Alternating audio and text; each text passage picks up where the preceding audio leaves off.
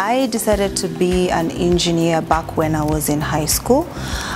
For a long time in my childhood days, I used to look at pilots, I used to look at just people in the aviation field, and I used to admire that I wanted to be part of the aviation industry.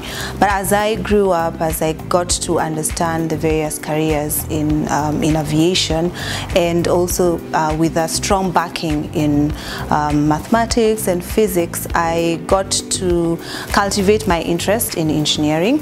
And since I had a love and a passion for aircrafts, I saw why not.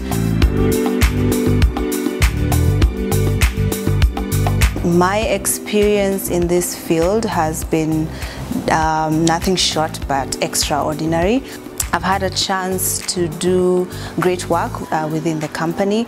I've been able to do certain projects. I've been able to be part of a very great team to deliver projects from the office, the engineering office, to projects that cover the whole company as a general, such as the Prater project. This was an engineering design and modification project that involved redesign the cabin configuration and to allow carriage of cargo on the passenger floor.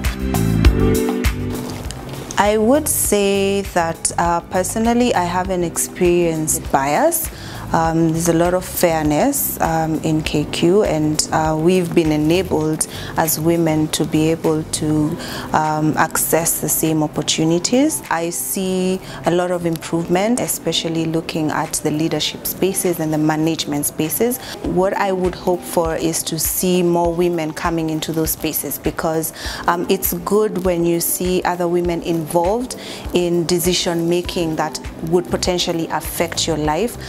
We can all understand that we all have different kind of lifestyles between genders, so it would be good to see more women in those positions because they identify with some of the issues that affect us. For the young girls and women out there who wish to pursue this career and any other similar career in a male-dominated industry, what I would like to encourage them with is that one, you pray to catch the bus, but you also have to run. Meaning that you cannot just pray to get these opportunities. You have to put in the work, but also don't worry yourself, don't worry your younger self, your younger lives away, because there's always time for everything, and when you get there, you will have that opportunity to make a difference. Let's break the bias.